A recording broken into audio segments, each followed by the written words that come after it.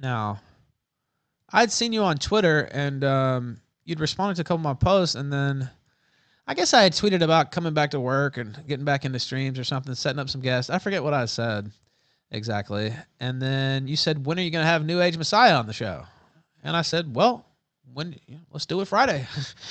And here you are. So I don't, and you sent me a bunch of stuff, and I'll pull up some of that stuff too. But um, I thought it'd be better to do it like this, honestly, where I learn along with the audience. I know a little bit, but it's just, it makes it a little harder for me because I don't know where to start, because it's a gigantic freaking thing. And if you had like it, but it doesn't matter. I can start anywhere. well, first off, let me start.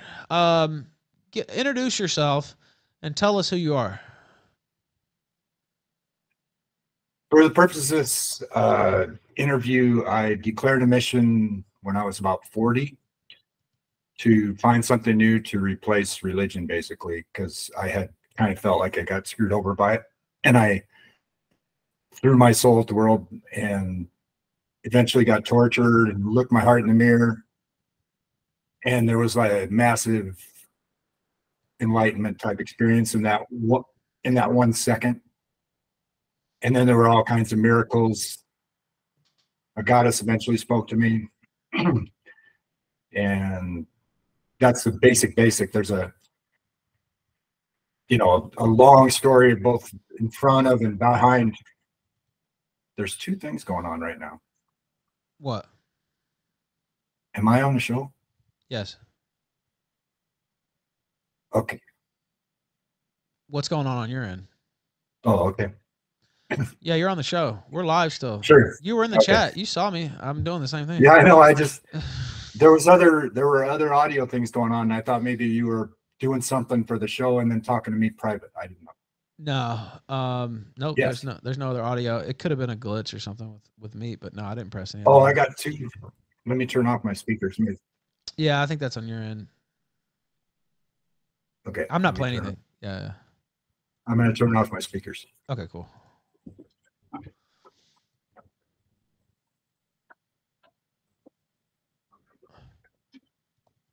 Yeah, you're right. We needed his history with Gabe. I agree with that. What's up, Tommy? All right, is that better? You can't hear me now, can you? Everything you said like 2 minutes ago is coming through now. Okay, just let me refresh.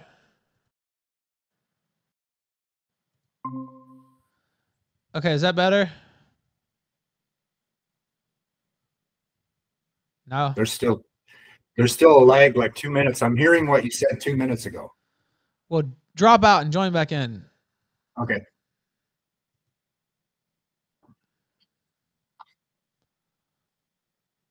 But how do you hear that?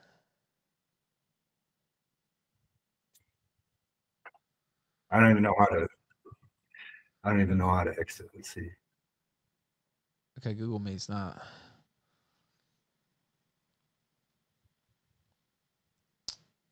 All right, we'll work on it. Look, we've had tech issues plenty of times, so yeah, can you not hear? Screw around. Yeah, take me off and I'll screw around and see what we come up with. Okay, yeah, I'll pull you off the screen. Okay. Shit, I just closed the whole fucking tab. Well, thankfully I have the link here.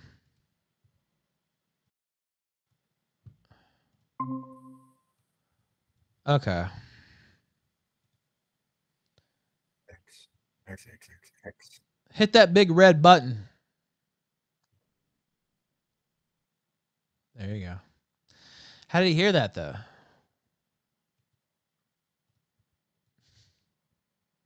Thank you. Tommy Magnum 292 sent $5. Salute, sir. I appreciate you. We'll do another breathalyzer. I'm gonna start doing multiples of these. Why? Just for the fuck of it. I'm getting clean breathalyzer shots too.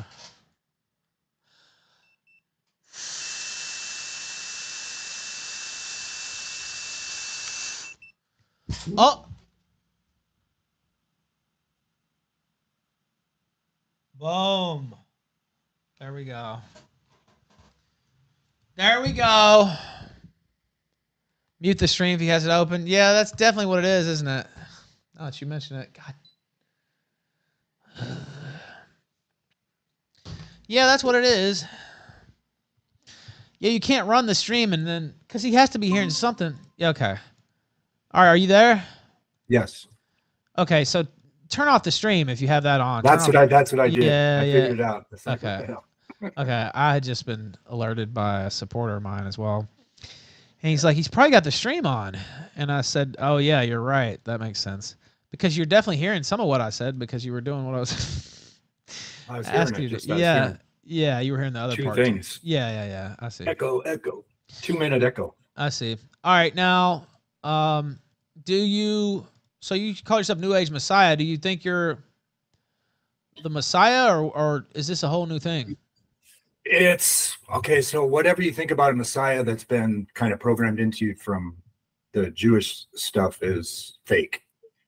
But the idea of the Messiah is real because what happened to me is, you know, I declared a mission. I got into this torturous relationship where I was almost dead. I got tortured by a guy in a, you know, very lucrative situation in real estate. We were best friends for 2 years, whatever. He tortured me.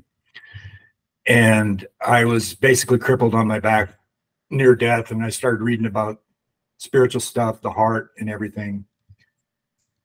And about your image not being the real you, that if you have no self-image, you can be innocent. Or if you have a self-image, you can't be innocent, right? It was Deepak Chopra, The Way of the Wizard was the book. And I was trying to find my way out of hell. And I'm serious, like, I don't think anybody's ever been in worse condition than I was in at the time. I was freaking fried, man. It was horrible torture. Even though someone who learned what happened to me might not think so, right? But it was terrible. So as I was reading this book, I go to the mirror and I look wretched. I used to be like kind of almost Hollywood. People would say I'd like look like this movie star or that movie star, right? So I look in the mirror and I look like this wretched, sick son of a bitch, you know? And I'm like, that isn't me. And I looked down at my heart and closed my eyes, right? I looked, because I was reading this book, right? It's like, okay, what the hell is my heart? I have no idea.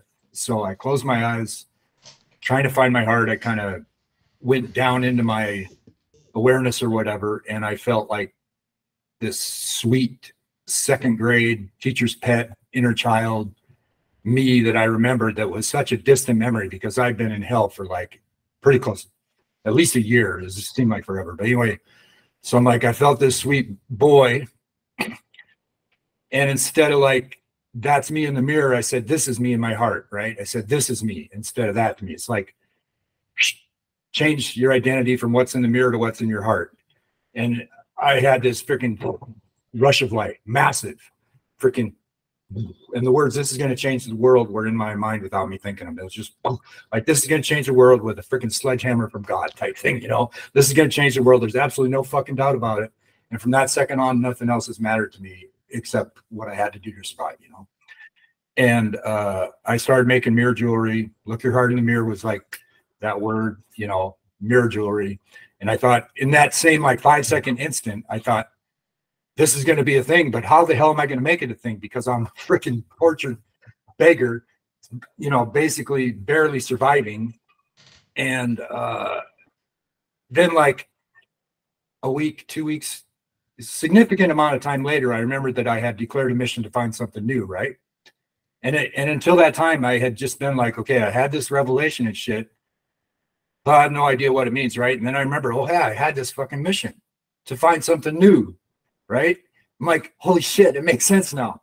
And then like, boom, boom, boom, boom, shit started happening to have it fall in place. Where not only was it meant to happen, but the synchronicity involved in it is earth-shattering, millennial, never existed type extreme synchronicity that involves the government, Hollywood.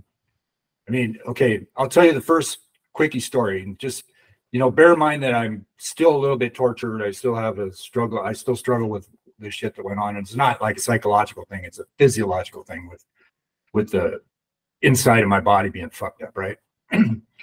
But I made this, this isn't the one, but I made a mirror jewelry, right? It's got a miraculous, it's a mirror.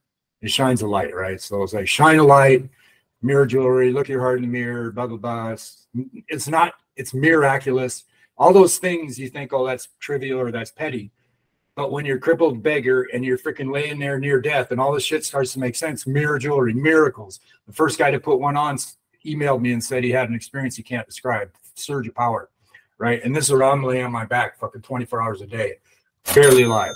And all this shit is happening. Anonymous sent $3 NGL. This guy sounds and looks like he graduated out the mental institution. All right, not kind super chat, but I appreciate the $3. Continue with your tale there.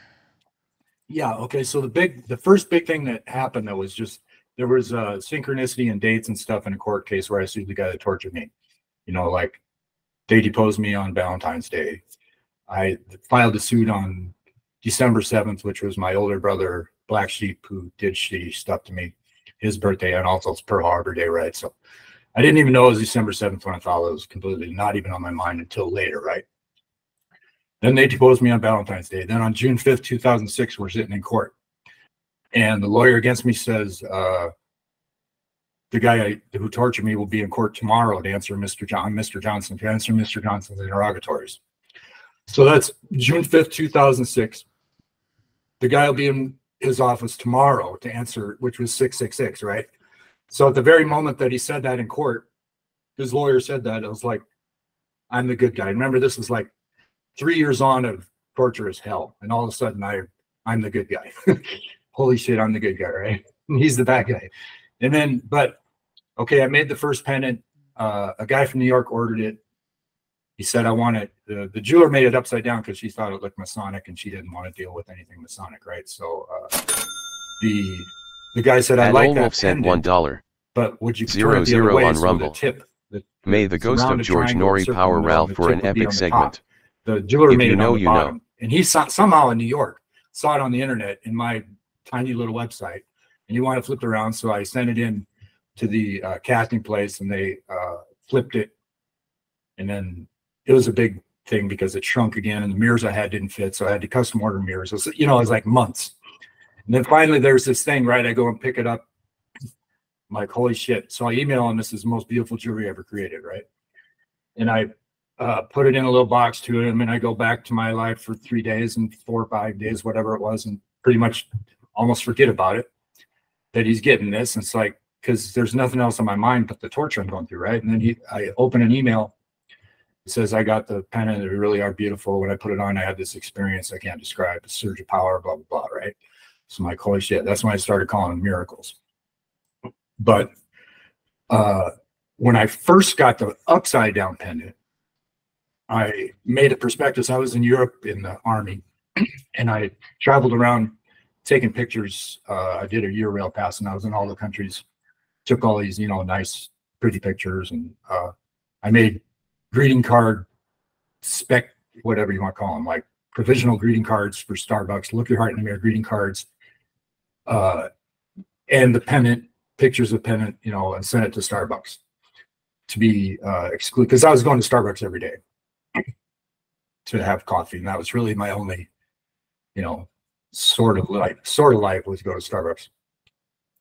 So on the day I spent it's really hard for people to really grasp. Okay, let's say 3 years on of living in complete hell after being this close to being a multimillionaire, because I set up these huge real estate projects for this guy that's tortured me, right? So I'm coming home on my little bicycle. I was a bicycle monk, basically. I open up my mailbox, and the Rolling Stone magazine is in there. So I put it in the bike basket, and I kind of go, okay, I'm going to go celebrate sending my prospectus to Starbucks. You know, this is a big deal, big day, kind of biggest day of my life, sort of. And I get on my bike, kind of ambling around. And I said, okay, I'll go to Pizza Hut. So I go to Pizza Hut. I order salad bar, because that was like that used to be my favorite thing to eat, was salad. Pizza Hut is salad bar pizza. So I opened up the Rolling Stone magazine to an article called Kid Cannabis, where they busted some kids that were coming from Canada into I live in northern Idaho, right? And they'd smuggle pot from Canada into Idaho in backpacks. They'd cross the border. They'd like get out of the truck and cross over on foot, and they became millionaires, and they had like the whole life. I mean, they had parties and money, and everybody was buying pot from them. But then somebody got killed, and the FBI got involved, and they got busted, right? So the article, there's a movie about it. Yeah. Keep going. They made a movie about it. Okay. So anyway, I'm sitting in freaking Pizza Hut in Coeur d'Alene. I open up the story, Kid Cannabis.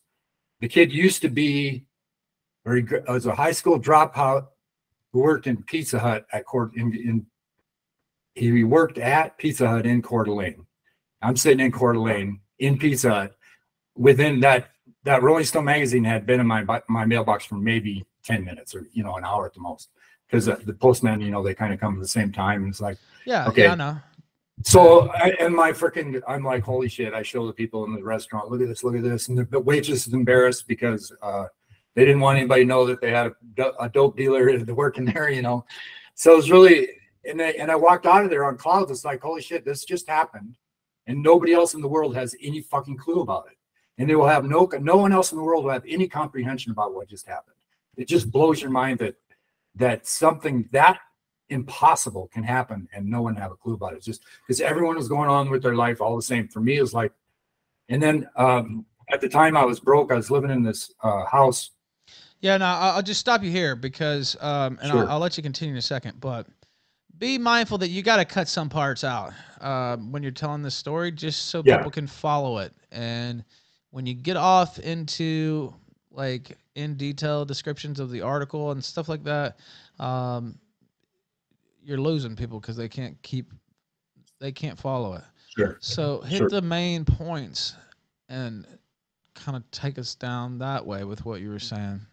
Well, the next thing I opened to him, the magazine was a picture of Paul McCartney on a bike, right? It looked just like mine. So I'm like, oh, that's kind of cool too, because Paul McCartney at the Super Bowl, I had like this feeling that this guy is exactly the music he was playing versus everything else they play at the Super Bowl. I was like, this is the kind of thing that America needs. And I had like a connection with Paul McCartney in the Super Bowl, blah, blah, blah. But anyway, so there's Paul McCartney on a bike. And so I called my landlord who lived in REKIETA, California. He had been paying my rent for me without telling his wife. You know, he's like digging through all of his hidden money, sending it to me, invested in a little company, you know, keeping me alive. Lives in REKIETA, California. I told him about the Pizza Hut thing, and I told him about the Paul McCartney thing. And so when I told him about the Paul McCartney thing, he says, I got tickets to see Paul McCartney in 3 nights. So like, here's the guy, you know, it's just the odds. They're just beyond impossible, and it keeps going, right? So somewhere not too long after that, I was deciding to go. When I was on my mission, I was online like a hardcore anti-Christian, starting anew. Gloopy was my pen name, Gloopy Boy. And Gloopy meant stupid in Russian, but I thought it meant clever. I was a Russian linguist in the army. So anyway, I was pretty damn successful as Gloopy Boy, right? I had like all kinds of, I was totally dominating the website as Newsmax back when forums. Yeah, I know Newsmax. Yeah, so they had a forum, and back before they got rid of it, you know, that was kind of the biggest forum for online discussion. And I totally dominated the culture society section, and I had all kinds of followers, and people were calling me the devil and all this shit because I was railing against Christianity. I totally blasted all the Christians, right, and their whole religion and everything about it, right? So that'll do it. That'll get them to call you the devil, probably. Yeah. Exactly. So anyway, what was that? Where was I going with that? I'm not sure. I wanted to go back online, so I was almost dead for 5 years. I completely vanished from the earth for 5, 6, 7 years. I was just gone. Now wait. That's what happened after this? During the time after I got tortured, there were 5 or 6, 7 years. After you got tortured, there were 5 or 6 or 7 years that you were just completely gone from Earth? I lived like a monk. I laid on my back most of the day. I did nothing. I didn't go on the internet, except I did not have any internet presence. After being this sort of, I called myself a minor league star. I had a motto, reality is God. When you pretend or lie, you cease to exist, you die. And my whole thing was be real, right? If you're real, like an animal, you're going to be naturally good. You're going to be what you're meant to be. And the only way humans fuck it up is trying to be something they're not. putting on a facade, all this stuff. You got to be real, right? So I was real. Every time I felt anything, I acted on it, type thing. So after 5 years of being dormant, so from being an internet minor league star to being completely dormant, it's like, okay, time to come back on the internet. But what do I name myself? And part of the torture involved, the guy told me, bend over, I'll drive, right? And wait. He said, that was the torture that killed me. He said, bend over, I'll drive, after he's telling me to suck his dick and licking his lips and freaking. No, wait. Wait. No, wait. Okay. That does sound like torture, but what? He made you suck his dick and then did what? No way. No, he said, he told me first, I had a girlfriend that lived on the same lake as him. And she was like, me and her were like the perfect couple as far as I was concerned. She had 3 kids. I had 3 kids. There was 3 boys, 3 girls. We looked exactly like the Brady Bunch. She looked like Carol Brady, same type of woman. And he was cooler than me, smarter than me, a little bit taller than me, and he had a big dick. He kept telling me how he had 9 inches with diameter. He was just getting to be like a demon, like, I got 9 inches with diameter. I'm going to fuck her and shit like that. And she's falling in love with him, right? Because he's Joe Cool and he's making lots of money. And he's the one that was doing the real estate. Your girlfriend was? Yeah. He made her fall in love. He did this to other guys. I eventually found out. Every guy that got anywhere near him that had a girlfriend or even a wife, he would get in their head and torture him because he could get any girl to fall in love with him. It was really, really, he's a freaking amazing guy as far as that. But anyway. Why didn't you just hit him with a bottle or something? Fuck this guy. Like, what? Well, we were best friends for 2 years, and we were doing real estate deals. I'm talking 250 houses on a man-made lake that would have made me at least $10 million as a real estate agent.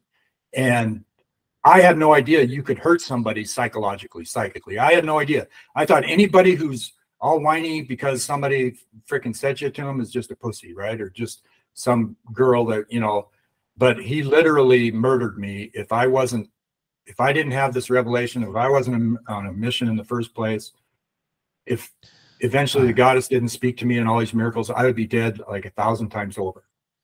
So I was murdered. And anyway, so the reason why I called myself New Age Messiah is because when I was deciding to go back online, I needed a name. And there was, because of the bend over all drive shit, there was like a psychic spear in my belly, and there was a crown of thorns around my head inside, like there was a black hole. I drew it on, there's a drawing that I did like not that long after of this. There was all kinds of like little, it was freaking bizarre, but it felt like a crown of thorns inside my head, literally. I'm not making that up at all, not even close. And there was like a spear in my belly, right? And I had this mission and I got tortured and I had a revelation. So I'm like, New Age Messiah is my name, right? And then like, it was just really just to have a internet name that had some relation to what was going on. All right, now and look. Then, wait. Yeah. We have to slow down here. What is the bend over I'll drive thing? He told me a new asshole. He put my head up my ass. I imagined it happening because I was a be real. I was like this be real, and everything, no matter what came across my path, I was real about it, right? So he said, overall, I was driving the golf cart. We were golfing, and he was in the passenger seat. I went out to pee, came back in. He says, whip it out. After he'd been torturing me, suck my dick, I'm going to fuck your girlfriend, all this shit, right? Licking his lips, slurping. So he's like, whip it out. I'm in a golf cart, but with him all alone in the fucking middle of nowhere. And I'm like, fucking no. What the fuck do I do about this shit, right? And then like he says, bend over, I'll drive. Because he used to drive, he had a nice SUV with super stereo, big wheels, all that shit, right? So he usually drove, and now I'm driving. He's like, bend over, I'll drive. And I freaking imagine that happened in my head. The real, what he really meant by it was to ass rape me with his huge 9-inch diameter, with diameter dick. He said that shit. I got diameter, 9 inches with diameter. I'm going to fuck her. And, you know, at first I'm like, I'm like, you're not going to fuck her, dude. You're a piece of shit. She's not going to fuck you. She's a nice woman. But she eventually, of course, falls in love with him and can't get enough of him. And I'm just tortured about it. Even before he tortured me, I'm tortured about it, right? But 9 inches in diameter. The chat's having he's a hard 9 inches with diameter. He's in other words, a big fat 9-inch dick is what he said he had, and you can sometimes see it. No, yeah, sorry. It's part of the fucking story. It sucks. I don't want to see it. Yeah, but I went through it, right? So there was this somehow psychically, like, you know, when you get a cramp and it's like, what the fuck is that? That shit's fucking holding me there and I can't do a damn thing about it. When you get that kind of, you have no explanation for how that could happen. The same kind of like shit happened where there was a fucking dick that went in my ass and it created this thing. And there was all these freaking weird things going on in my brain, right? And it felt like crown of thorns in there. I'm like, okay, I got a crown of thorns in my head and I got a spear in my belly and I made this mission and I had a revelation. I'm the New Age Messiah, right? And then I was like New Age Messiah and I was warming up to it, you know, right? And I was on the Lost website. No, wait. Did he do the deed or what? Like I'm having he never touched me other than he had like a really fucking flaccid way of like shaking hands and all that shit. And he once or twice, he fucking just barely touched me on the shoulder. That was it. And it was always psychic torture is what it was. I'm going to fuck your girlfriend, suck my dick. And he had total control over our real estate stuff because he had the money guy. He had the brilliance. I mean, I was very good at real estate. I did all kinds of shit before I got with him. I was making good money. I had the best projects in town. And it just so happened that here's this guy that's freaking light years ahead of everybody else in the real estate market here as far as his brains and shit. And he says, I want to build a lake, find me a spot on the prairie. You know, I want to build a lake. I'm like, I had this vision because I had a dream. I used to live in South Dakota and there was a little stupid lake. And I had a dream one night that I'd developed this little lake that we used to water ski on and fish in, right? This is country bumpkin lake. And that dream, when he said, I want to build a lake, it freaking popped in my head.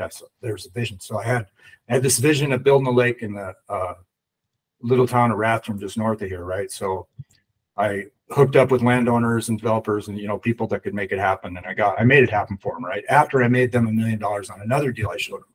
So I show them a deal that makes them $1 million overnight. Then I set up the Man-Made Lake deal and the fucker tortures me. And, you know, not necessarily exactly in that order,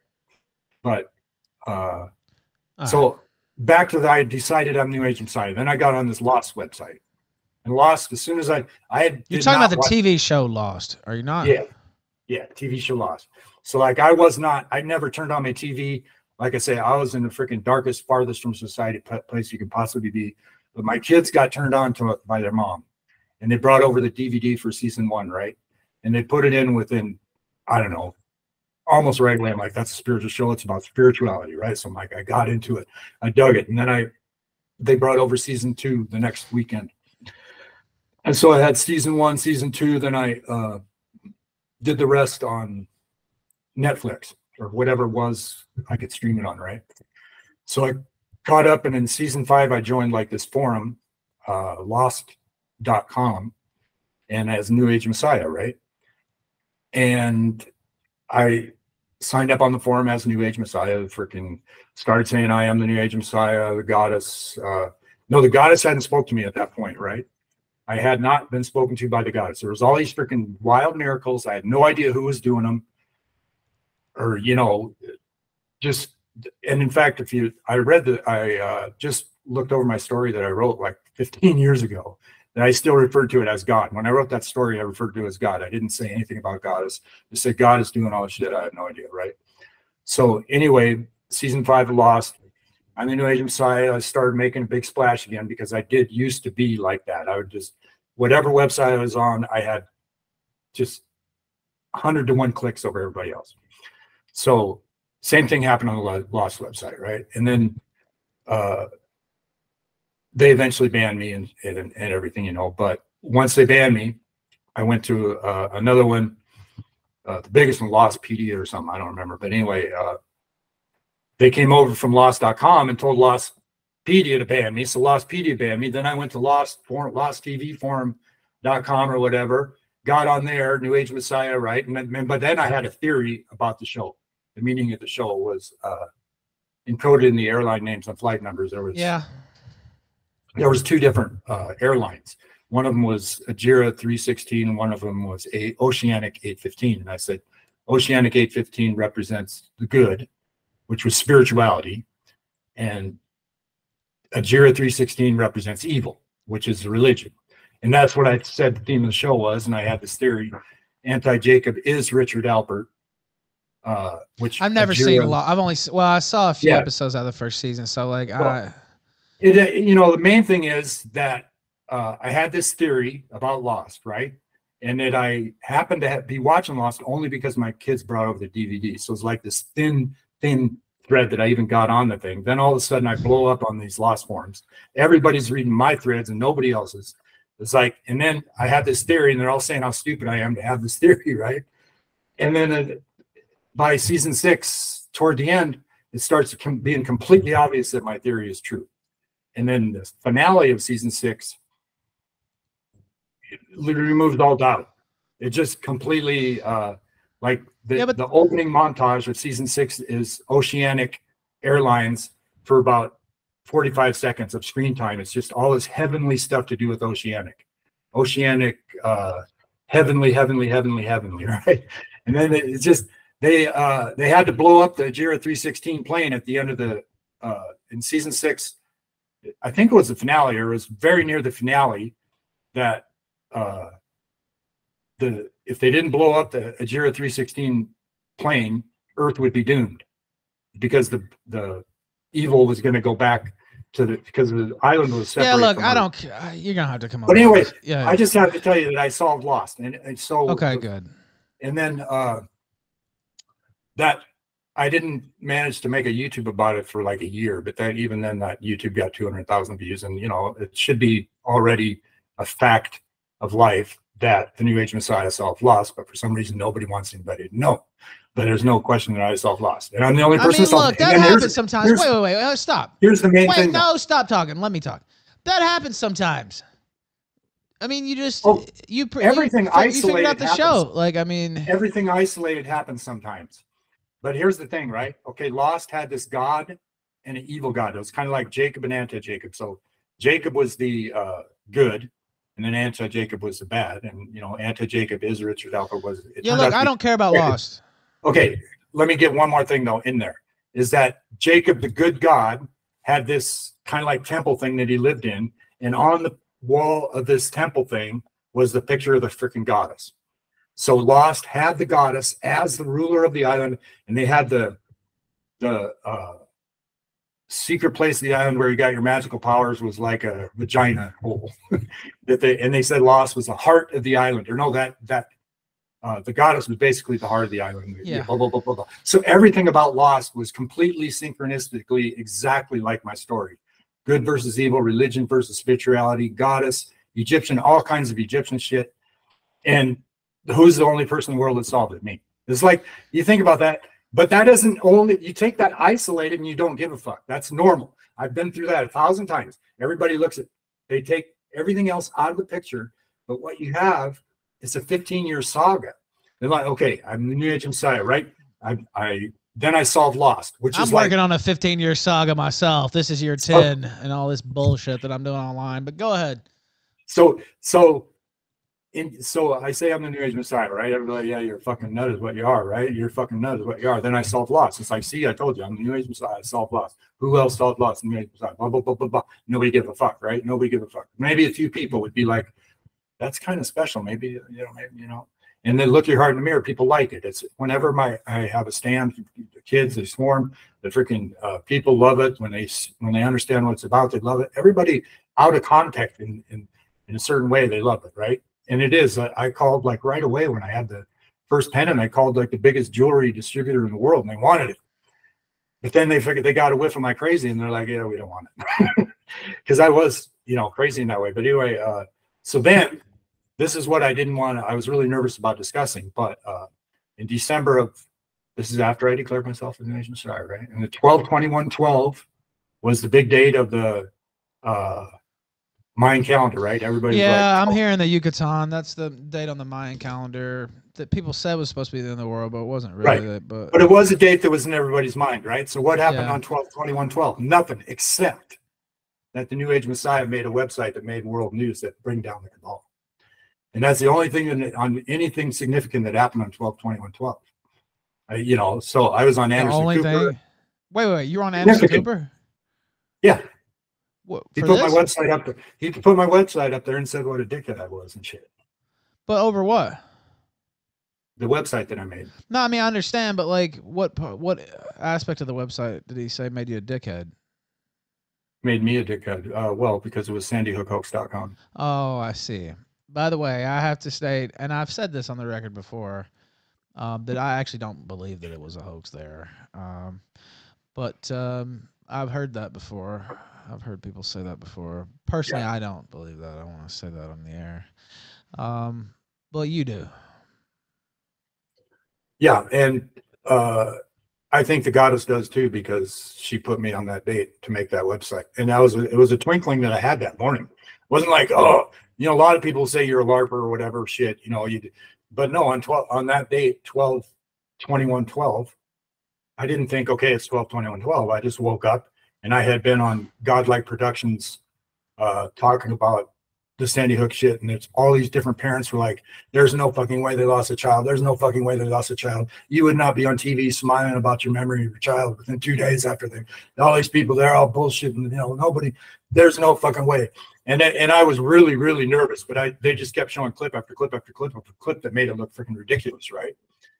And so 12/21/12, I wake up and I'm like, I'm going to do this. I'm going to make a Sandy Hook, and I just thought sandyhookhoax.com.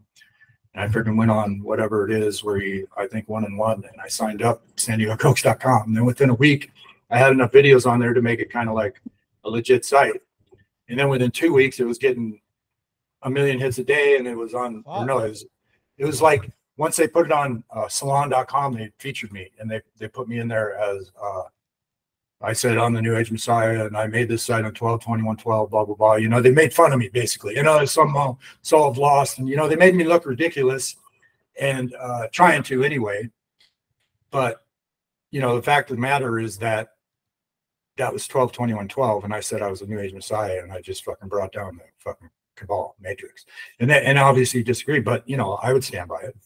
So there's other, you know, more minor things that have happened. That's 12 years ago, you know, what the hell? And I'm still freaking tortured. I'm almost out of it. I'm going to be. What does that mean? You're still tortured? I have this, it's a literal black hole. You would think, oh, what's a black hole? It's some darkness of the soul or whatever. But no, I am internally crippled by this psychic tension, like I was talking about with that formed. And I've watched the spiraling kind of shit that goes on, and it's torturous, but I read a description of a black hole, like exactly what it is, you know, scientifically, with a point of singularity. And I remember telling my landlord that, you know, was from Rescue, California. I said, there's a point. It's like a mile above my head, but I feel this point, because I was like trying to figure out what the fuck was going inside. And I was like constantly like meditating type shit to trying to realize what it was going on. I'm like, there's a point that's like a mile over my head that all this shit leads to. And then I read about black holes. I'm like, holy shit, I'm a black hole, because that literally is what I am. And there's the process of a black hole. It circulates and all this shit, and then it'll be gone. And then I expect that I'll be like this super peaceful person, right? You know, now I'm always kind of on edge and just, you know, struggling just to kind of sit in a chair. But that's most of the story right there. You know, so you're undergoing continuous torture. Is that what you're telling me? Yes, but I survive. I go to work. I just put my head down and do stupid labor type stuff mostly. I was doing electronics, running electronic machines that place electronics components on circuit boards, and you know, you make really fancy shit. And so I can do stuff that requires intelligence, but I can't interface with people very well, just because I'm like, you know, I'm just, something's fucked up inside. I can't describe it. It's really bad. It's really fucking horrible. I go through massive fucking shit all the fucking time, but I pretty much disguise it. You know, I just, so, but it is a process, and it's like, it never stops. I can feel it happening, and it's purging. And there's all of a sudden there's like a water bottle, when the bubble goes up, you know, when you pour out some on it, boop, there's all these like bloops, because there's like this, it's like a plane when the window pops open or whatever, and there's all this air pressure that changes. Like my inside, the air pressure was fucking, and there's a video if you ever get curious enough to look, there's a video that I made recently after doing that Rolling Stone thing. Rolling Stone had a contest to be a Rolling Stone apprentice or whatever it's called. Like 2 or 3 issues after. Did you win? I made a video to apply to go, and I had it ready to send, and I went on my bike and I missed FedEx, and then they said the deadline was such and such, and I'm like, oh, if I send it now, I won't meet the deadline, right? And then then they said we extended the deadline. They probably didn't have shit enough for entries, right? So they extended the deadline, and I'm like, there's no fucking way they're gonna pick me. I don't know if I look like a fucking loser, you know. So I mean, the video isn't that bad, but you can tell I'm crippled. You can tell I'm physically fucking crippled because there are pictures of me where I look as rock solid, handsome, all-American boy.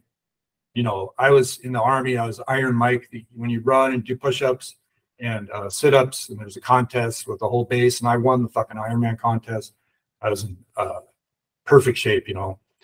And then and also very girls like me, you know, to dance, talk. I could talk. You were a lady. So sweet talking, nice voice. My voice has even changed. I don't hardly recognize my own voice. But yeah, I don't know what else to say other than this shit is completely real. I have not made up one thing. It all happened. The miracles they're just out of this freaking world. And the fact that it's miracle jewelry, and you know, it just goes on and on, the freaking significance, the depth, the profundity, and the goddess spoke to me. I don't even know if I said it. Maybe people didn't even know because this is at the point. Okay, so I'm watching Lost.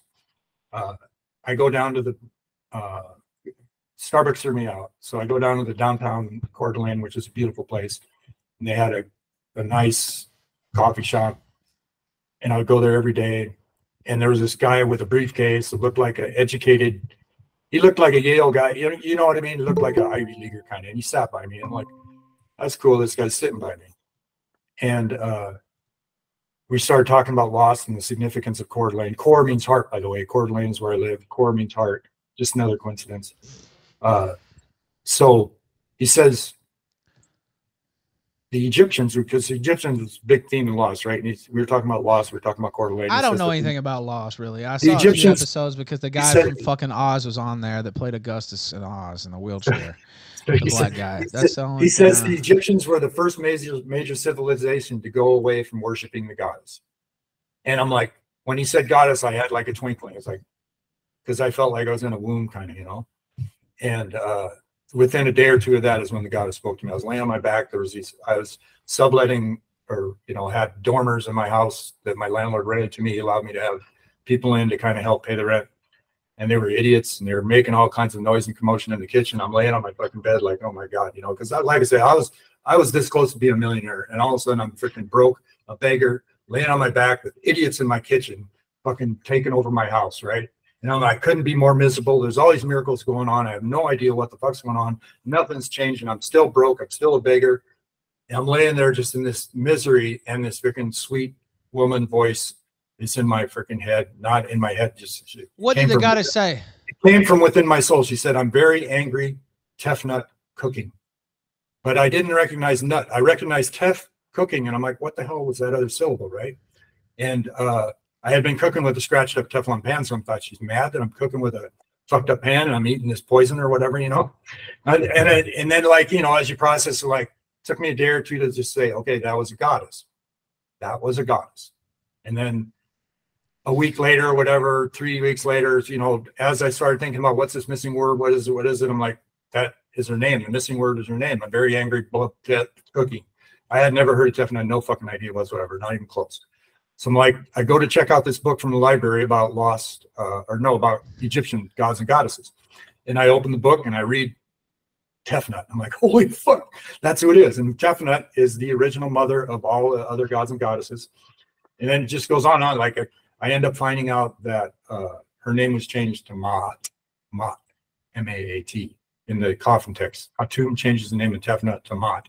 And Maat is in charge of all the gods and goddesses. Your heart is weighed against the feather of Maat when you die. The Pharaoh does the will of Maat. The laws of Maat, Egypt, everything about, the name doesn't come up that much. It's always Isis or Horus or whatever. But Maat ruled Egypt. Maat ruled all the gods and goddesses. And the goddess that spoke to me was Mott, according to Coffin Case. She said her name was Tefnut, but I think they're the same name. So then I find out that the indigenous Egyptian wisdom keeper told this dude, Stephen Mailer, that the Sphinx is Tefnut because Tefnut had the face of a lion in her, you know, the way they pictured her, and the Sphinx is like his face of a lion. He said the Sphinx is Tefnut. And Stephen Mailer had some educational shit about it, you know. But I'm reading in, I'm reading everything I can find about Tefnut, right? And the Sphinx. And I read this story about this pharaoh who the Sphinx talked to and said, if you if you take the sand away from underneath me or whatever, I'll make you the pharaoh. And there's a real story that the Sphinx talked to this guy and said, I'll make you the pharaoh, right? Then, so I'm talking about this in Godlike Productions, which I got kicked off of, and they completely wiped out everything I ever wrote there because I dominated that place. And then, you know, and that's where I came up with Sandy Hook too. So anyway, I posted a thing on there about this story, and the same day, within almost like immediately after I posted that story, there came out a story in the news that they dug up the statue of this pharaoh that the Sphinx spoke to. And it just like boom, boom, like shit like that happened over and over and over again like this. You know, Tefnut speaks to a guy, or the Sphinx speaks to a guy, makes him pharaoh, then like his statue is dug up thousands of years later on the day I post to Godlike Productions about this guy, or the day after. It's just like, you know, unbelievable shit that goes on. And then there's a, you know, I guess I've said everything major that I can think of right off the top of my head. Now, why did the goddess pick you? I think, you know, I think about that a lot because I'm certainly not moral. Is it because you saw Lost? No, she picked me. She picked me because I declared a mission to find something new, and because I understood the basic. My motto was reality is God. When you pretend to lie, you cease to exist, you die. In other words, be real, right? Do not fake anything. Go follow your heart, whatever you want to say. Be like a child, innocent. And that was my mission. And I read in Egyptian lore, or whatever, you know, the scholars about Egypt said that the gods and goddesses of Egypt favored not the strong or the ones that fight the battles, or, you know, the great athletes or whatever, or the beauty, anything like that. They favor the people that go on spiritual quests. All right. Now, what did the goddess say, by the way? I'm very angry. Tefnut cooking. And that's it. Okay. Well, that's all. But that was all I needed. Was because it was all anonymous, and I had no idea where those. And then all of a sudden I knew, okay, a freaking goddess is very angry and she's cooking. In other words, she's setting up this story for something, which she didn't even tell me what it was. I have no idea. I could die tomorrow. I have no fucking idea what's going to happen. I do know that if the dominoes start falling, they're going to fucking, it's a nuclear freaking explosion. You know, the Star Wars where the Luke goes in, he has like one shot into the freaking middle of the Death Star. Yeah, I've seen. Yes, I think that's what Look Your Heart in the Mirror is one shot into the freaking middle of the fucking cabal and the shit world that we're fucking imprisoned in. It freaking takes it all down. Because number one, the Egyptian God proves the freaking Israel shit false. Number two, the Sandy Hook shit, you know, if you don't believe it, that's fine. But I think it's fake. And then if that is exposed, the whole freaking media matrix crumbles. And the whole freaking, everybody that, you know what I mean? Everybody that supports the media narratives on anything is silenced. And then, you know, not that I'm anything special, I had the right mission at the right time, I guess. Because if you think about it, if you were a god or a goddess and you're going to make something matter to the whole world, you would do it in this time and age, because you could have, like, there already should be a movie about my story, but if there's a movie about my story, the whole world will know it in 1 year. Everybody on earth will have seen the movie. Okay, like that's where like there's the story part of it that makes it a miraculous story, and then there's the drama part of it that makes the movie. And I'll give you two things that make it a movie, and there's probably 50. So the one thing is, the guy that tortured me lived on this lake across from my girlfriend, right? And he would come over on his jet ski, and you know what I mean? It's like, so that, but there was a freaking plane that came down in his backyard on the lake. He lived on the lake. So somebody on a private plane crashed right in front of his fucking, he lived in a trailer. He gets on his jet ski, Joe Cool, goes out, pulls the guy out of the freaking airplane right before it explodes, saves his life. Wow. The freaking vans and shit from the TV and the paramedics and whatever are parked all outside his house. My girlfriend drives by on her way home and sees all this shit in front of his house, right? She goes home, turns on TV. There he is being interviewed. Joe Cool saves the guy's life. I'm laying on my back near death from him torturing me and tortured because she's in love with him. And all of a sudden she sees him as his hero. It's like, it couldn't be worse, right? It couldn't be worse. Well, then I'm like, what I'm listening to. Trust no bitch. That's what they say. But anyway, go ahead. So I'm listening to my CD of Radiohead over and over. I mean, I was into Radiohead. That's all I listened to for like 3 years. I had 5 CD thing. And 5 CDs of Radiohead, and it just kept going around Radiohead, right? So I'm listening. I don't really listen to lyrics because they don't really do much in Radiohead, you know. But there's a lyric in one of the songs called "Lucky," I think it is. He's like, "Pull me out of the air crash, pull me out of the lake." Freaking impossible. The guy pulls him out of the. So you get a movie, right, where the guy, the bad guy, freaking saves the guy's life from a plane, right? And she's in love with him. It just couldn't get worse for me, right? That's one thing. And then another thing is before I got tortured or anything, when I was kind of being pretty successful in real estate and I was good with women, I could talk to them on the phone. And like this real estate lady wanted to see one of my listings, and I like hook up with her, right? We like go to the listing, and it's an old house with freaking mice. It's kind of run down. So rental, the guy moved to Florida. He listed with me. So anyway, we go upstairs and we're like, you know, in the house, and the neighbors are like watching. They like come in and like, what's going on in here? And I come down with freaking, you know, sporting wood shit. They're like, so they call the real estate company, like, guys in there fucking a chick, you know? And so wait, you fucking your bitch? No, I was fucking a random chick in the real estate agent in the second story of this house. And I came down the stairs because the neighbor came in and said, "What the hell's going on in here?" So wait, you were still with your girlfriend? You were fucking some random? No, this is before. Okay. This is before. This is when I was being super successful, before I got tortured, before anything really bad happened. So we just jumped in the timeline, though. You realize? Yeah, right? Jumped back. So okay, well, you have. So this is what makes part of what makes the movie, right? So like, I'm like thinking, okay, how the fuck do I get out of this situation? You know, how the fuck? So there was mice in the house. It was an older house, right? And so I spent the night I went and bought some mouse traps. I spent the night in the house. Freaking put mouse traps all over. Every hour or so I'd hear a snap and there'd be a mouse, right? So I threw them all out in the front. Then I wake up. I never slept really, maybe an hour. And I wake up and the office lady is on the phone. You need to come in the office right now. Yeah. What happened? You need to come in the office right now. And I'm like, what do I do? Okay, I put a freaking peanut butter in all these mouse traps and I put them in the laundry area, right? Close the door because there was a showing that day. And I'm like, I don't want people to see the mouse traps. So I've hid them kind of in the freaking laundry area, but there was no laundry thing. It was just an empty closet. But I go in the office and the lady lied for me as well. I lied. Oh, we weren't fucking, you know, we were talking and I took my shirt off because I'm on this mission to be real. And if I'm hot, I take my shirt off. Yeah. You know, and I took my shirt off in the office and I did, you know, I was like that. I was doing that kind of shit. I'm in a freaking business office. I'm hot. I take off my fucking shirt. I was real. I was really, really trying to be real. Like, let's not freaking play the freaking society game. I'm freaking hot. My shirt's coming off. And I was built at the time, so I wasn't ashamed of that. But then I tell her all this. The other real estate lady says, "I'm a Christian woman. Are you suggesting anything happened?" Right? So like, then she's under pressure. Oh, fuck. I can't accuse this Christian woman of fucking this guy in the house. Right?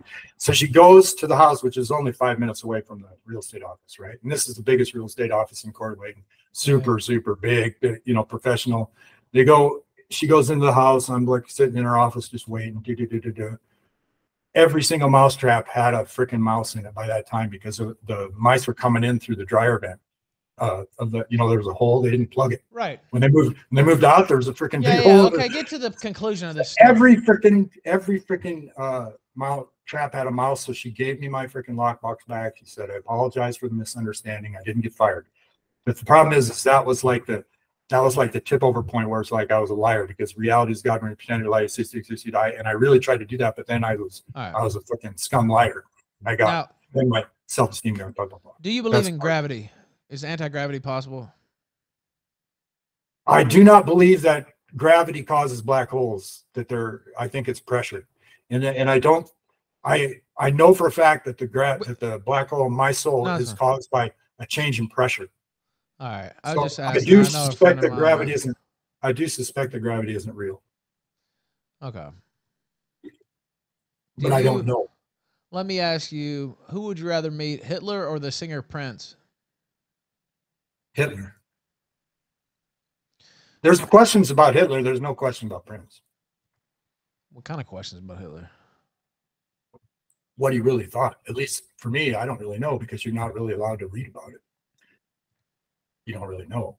Everybody says all this shit, but is it all true? I don't know. I would want to know, because they say he was into this weird religion shit. I don't know. That he had. They say a lot of things about Hitler. Antarctica shit, all this shit they say that I have no idea, that there were, the scientific shit in Germany was way ahead of the time. And a lot of the UFO shit is German aeronautics shit, So I would have a million questions for Hitler, none for Prince. Do you like Prince's music? Some, not really. So Hitler, definitely. Definitely Hitler. What would be a few questions? Ada Wolf's here too. I'll let him get a couple questions in here in a second. But what would be a few questions you would ask Hitler, besides what you just mentioned? So did you do anything in Antarctica, or is that all made up? Did you intend to start a world war when you invaded Poland? Because, a lot of the history says that the only reason Germany went into Poland at that time was because they partitioned off part of Poland to, at the end of World War I, they said, Here, Poland, you can have this much Germany. And so that there were all these Germans. Yeah. There were Germans living in Poland. There were, yeah. So Hitler went in there to rescue them, basically. And then that started World War II. And, did Hitler actually decide to go to war against Europe, or did he just want to rescue the Poles or the Germans in Poland?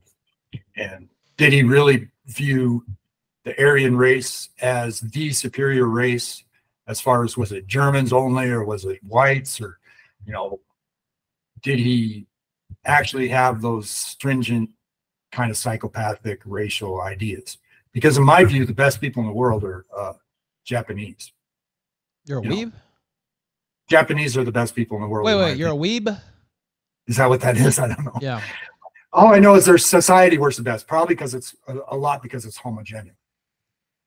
But their society is the best society. Have you been to Japan? From what I've seen, and I met a Japanese girl, thankfully.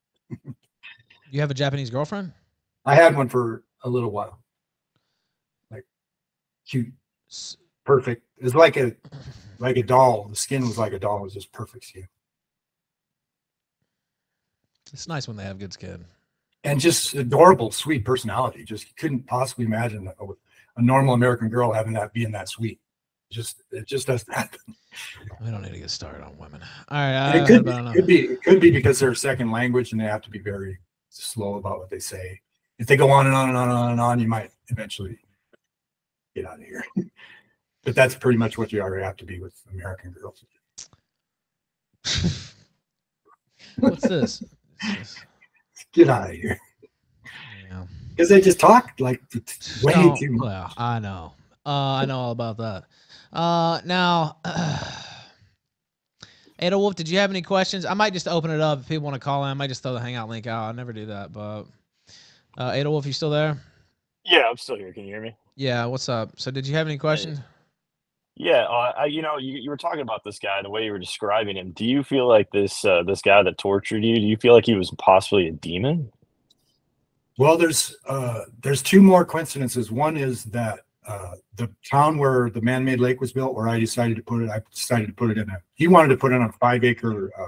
We have this rule because we have an aquifer that lots have to be at least 5 acres unless they have city sewer, because of sewage leaking into the aquifer. It's very, very clean water under there. It's like huge. It's very stringently protected, right? It's one of the reasons I moved here. So Rathdrum had room. They had city water and sewer, and their prices were a little lower because it's north of town. It's not the ritzy Coeur d'Alene area, right? So that's where I put it. And the idea was to have small lots, small houses on a lake, then you have waterfront for a reasonable price. That was my marketing idea for the real estate development, right? In the town of Rathdrum. Well, town of Rathdrum had a reputation like years earlier, which I had heard of and which I had kind of sensed when I drove. When I first kind of changing the subject. That look. No, it'll lead into it. Don't worry. So I like drove into this mountain to kind of. I was just checking out the first day I was ever here in Coeur d'Alene area, and I felt like this ominous presence, like don't go up there. You know, it's like just I'm not going to put not anywhere near the credibility of the rest of the story, but I did feel like don't go up there. Bad shit up there. So I turned around, right? So they had devil worship going on in Rathdrum, and they had sacrifices and all that shit. It had a reputation in Rathdrum, which, you know, didn't mean much to me at the time. But when the demon started torturing you, it did. Then he freaking then the 666 shit, and the lake looks like a snake. It looks like it's man's serpent. It looks like a serpent that there's an island, right? There's like kind of a snake shape, and then you can drive onto the island. So there's an inner landmass with like 40 lots, and then around the thing is another like 70 or 80 lots. And then there's like another 120 or 130. So the lake looks like a snake or a man serpent or some kind of demon thing that you drive onto the island and then it squishes you and eats you, you know, type thing. So there was that. And then the 666 thing and the court thing. But strangely enough, this is another thing that's freaking bizarre, but I don't know what it means. I think it has some meaning because before 12/21/12, I was thinking about doing a party at the Kootenai Fairgrounds to rent, you know, one of their things and have like high school kids or, you know, whatever over for a end of the world party, right? End of the world, 12/21/12, end of the world. But I made this thread on, can't remember what it's lunaticOutpost.com, right? I made end of the world religions party, 12/21/12. I made this thread, NewAgeMessiah. And like, you know, I was kind of not that dominant there, you know, but quite a few posts and pages. But there was one point where it came up 666 views, 66 pages, 666, this massive number of 6, right? So I screenshotted it. End of the world religions party, 12/21/12, and then all these 666. But that has nothing to do with him. But I don't think he was a demon necessarily, but he definitely has every characteristic that you would consider demonic. But okay, he read the Bible and he was, you know, typical non. Right. He wasn't very deep. All right, I'm gonna go with demon on that one. And you know, you were talking about these mirrors. Nightwave Radio sent $2. Well.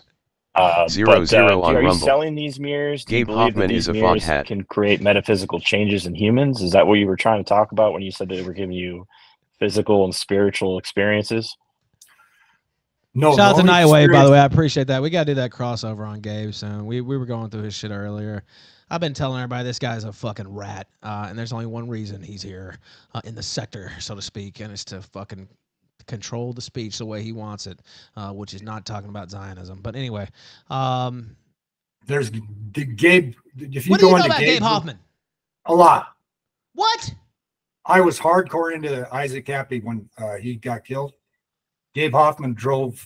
Wait, don't say anything. Wait, you're speaking for yourself. I just want to be clear. Don't say it. Be careful. This guy's litigious. I know. Well, a lot of people thought that Gabe put Cappy, and Cappy was very, very affected by Gabe's. Really? Yeah. I just heard about that kind of after it happened. I didn't know how was he affected? What did Gabe do to him? Allegedly, according to you. Well, he did the same shit that he's doing to everybody else on the internet. He said Cappy was full of shit. He didn't have any evidence. He was hurting the movement of, you know, finding pedophiles and shit. And Cappy was just a fuck up and he had no credibility and he was a piece of shit. Is basically what Gabe was saying. And, you know, Cappy's freaking putting it all out there, knew all these people. And it turned out to be right, as far as I'm concerned. And Gabe was full of shit. But But it was, you know, Cappy ended up supposedly committing suicide and shit, you know. So yeah, I know. I heard about that. A lot of fingers pointing in different directions. But Cappy hated Gabe Hoffman more than he hated anybody. The rage you're expressing for Gabe is the same rage that Cappy had. You heard that earlier. Yeah, I was fun. It sounds like Gabe Hoffman was torturing this guy, kind of like that guy was torturing you. No, there's nothing like. There's no comparison. Come on, Adol. No, people, and I'm used to it. People they got their own worldview, and they try to. Nothing's like this. They try to mold my shit into their worldview. Yeah, I never said anything like you said that I said about the mirrors, but you put it into your mind. I looked at my heart in the mirror. I closed my eyes. Inside my heart. You're not talking to me. No, I'm talking to Beowulf or whatever his name is. Yeah, Adolf Beowulf. Beowulf was a good one. I read that. Beowulf's close enough, but yeah, go ahead. Yeah, I never said the mirrors had any power whatsoever. I said that I looked my heart in the mirror instead of my image. I saw a light. And then miracle jewelry, because look your heart in the mirror just symbolizes that the true you is in your heart, not in the mirror. Had nothing to do with what you're saying. The guy put the first one on, and he had the first silver one anyway, you know, and he had an experience he can't describe, a surge of power. All this shit to me was just the goddess or divinity or whatever, you know, however you want to say it, was just communicating to me you're on the right track. This shit is real. Keep going, because I was going through shit. No one else on earth would be alive except me. And only because of the circumstances where I was on a mission, I had a revelation, the goddess spoke to me, and there were miracles. Absent those four things, I'm dead 20 years ago, 1,000 times over. And I'm not making that up. I'd be so fucking dead. You can't even imagine. And the mirrors have no power whatsoever other than to symbolize the true you is in your heart, not in the mirror. And it's a revelation. Look your heart in the mirror. People are obsessed with their mirror image. I was totally obsessed with my mirror image. I couldn't go out unless my hair was perfect. I absolutely looked, to me, I was probably more than anybody obsessed with my image in the mirror. So it broke my, because I looked like shit. All of a sudden, Mr. I posed GQ. I tried to be a model. You know, I could have been. It sounds like the goddess is punishing you for your vanity. That's what it sounds like to me. No, I'm more rewarded than any person on earth. I'm the hero of the greatest true story ever told. I'm the most miraculous person in human history. What about the greatest story never told? I don't know about that. Oh, that's a movie, right? I like that about Germany. You like that movie? Yeah, I did. I watched it. But what I will say, critique of that movie, is that it never once mentioned the Gestapo. So I view it as propaganda, not necessarily fact.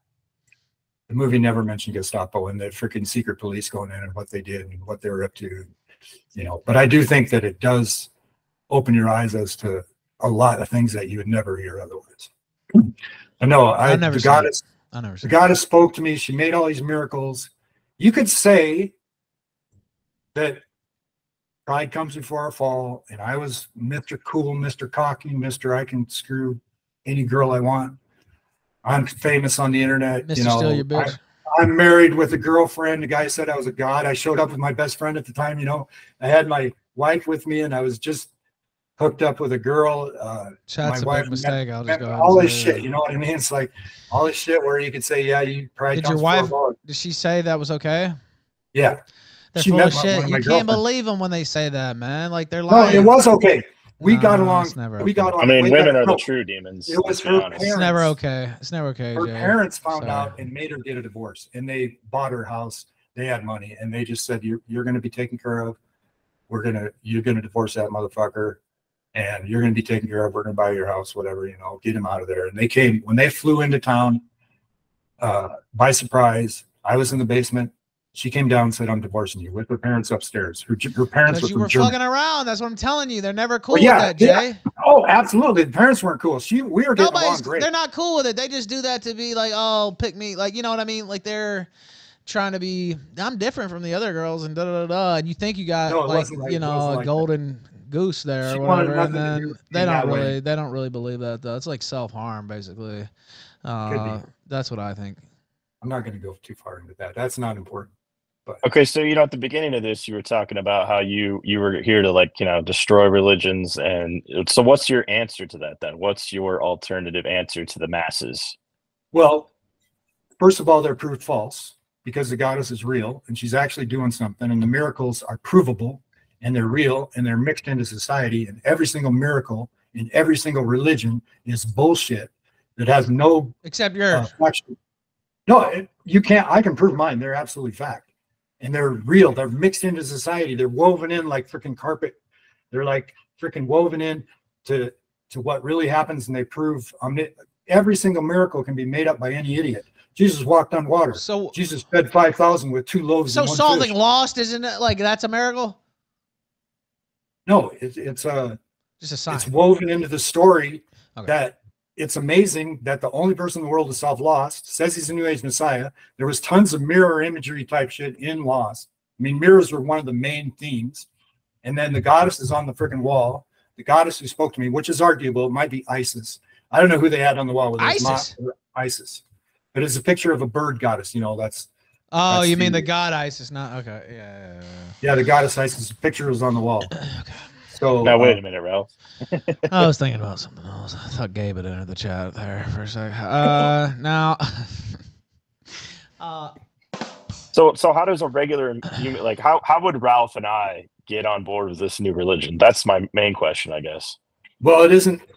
The thing is that everything everybody considers about religion to be real religion or whatever, that's all fake. So, like, in my opinion, this is just, and like I say, I'm not enlightened yet, and I might have a better perspective, be able to explain shit better. But in my opinion, everything you've taught, I think worship is fake and gay. I think prayer is ridiculous. Having witnessed for a fact that the goddess, at least, and maybe there's all kinds of other gods and goddesses I don't know about, but the goddess that spoke to me, 100% omniscient, 100% omnipotent, knows every effing thing. There's nothing you can tell him. I never said a single prayer. I'm laying near death.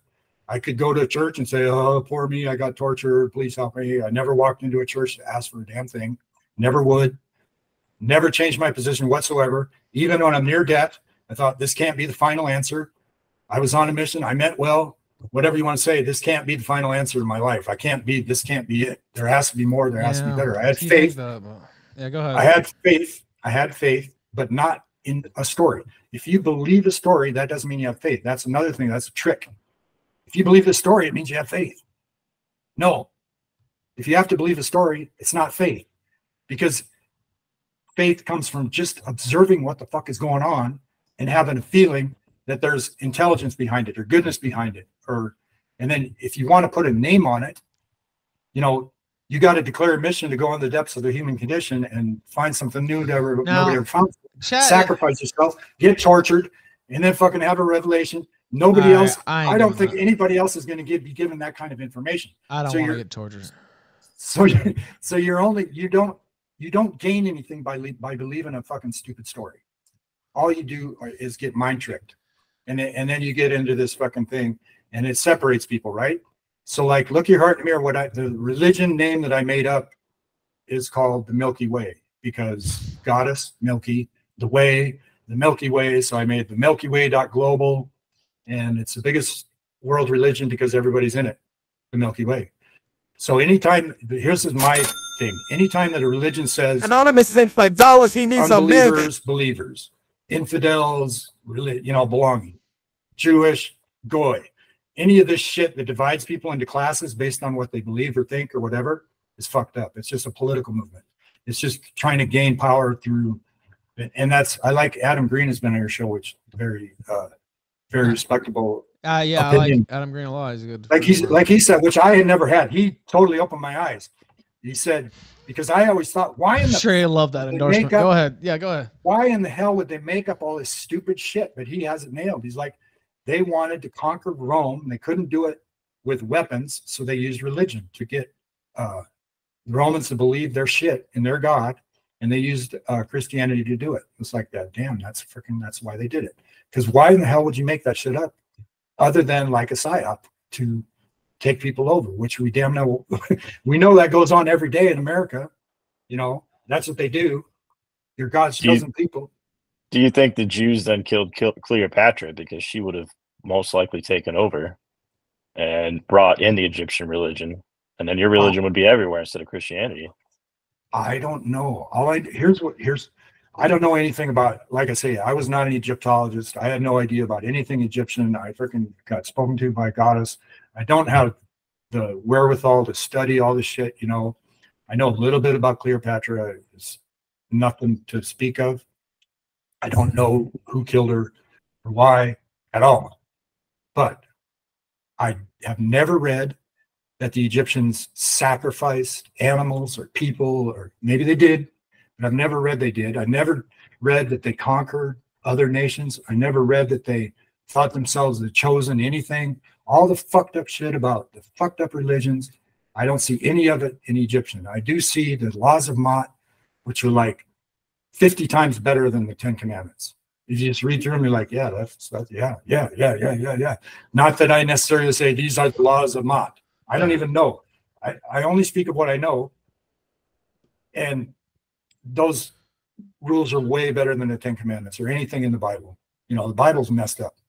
It's totally fucked up. The parable of the 10 virgins is the stupidest thing that's ever written. It's supposedly by the Son of God, you know? Well, I mean, Egyptians would bury animals. They would mummify cats and other things and bury them with the pharaohs. They do some things that I would think that's kind of stupid, but, you know, bear in mind, they don't know.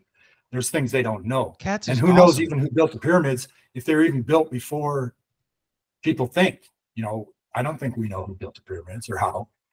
Yeah, I think that would be my biggest hurdle is joining you on this journey is the fact that Egyptians did sacrifice cats because I'm a big cat guy. They sacrificed. So I don't know if I could get a. No, they worship cats. Egyptians thought the cats. Yeah, you lying about it? The Sphinx is Tefnut. Tefnut is a cat being. There's this lady. Well, I mean, they would kill the pharaoh's cat when he died and bury the, mummify the cat. Oh, it's so the pharaoh could have the cat in the afterlife, though. Yeah, so they could have it in the afterlife. Yeah, they had some weird. They definitely see. This is the thing. You don't need to believe that shit is real. You don't need to believe what they did made sense. You know, and I don't necessarily. I don't disbelieve or believe it. I don't care. I don't rely on belief for anything. Like I say, I'm the one guy that doesn't have to believe a fucking thing because I know one thing for a fact, which in religious terms. Nobody else knows a single fucking thing for a fact. You know, maybe a few people. Somebody knew because they wrote down Tell us something humanity doesn't know. Yeah, we brought you in here for an interview. I want the deep lore. I want to know what you know that you haven't told us yet. I want to know the deep dark secrets of what this goddess is telling you.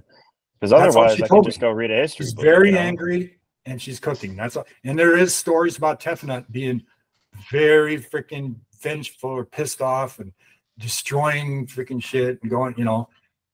So she might do so, but I don't know what she's going to do. And she hasn't really given me any clues except for that continually minor synchronicity type things happen, you know, that are like things that normal people would be like, yeah, that's freaking very, they'd credit God or, you know, whatever. They'd be like, wow, that's God working. God works in mysterious ways. You know, they'd be like, those would fit normally in people's experience if they normally experience miracle type things happen. They're minor. The big ones in my story are freaking major. They're world freaking shattering miracles. The ones that are happening day to day, every day lately are just normal. But I can tell you absolutely for a fact that the Egyptian goddess Tefnut is real.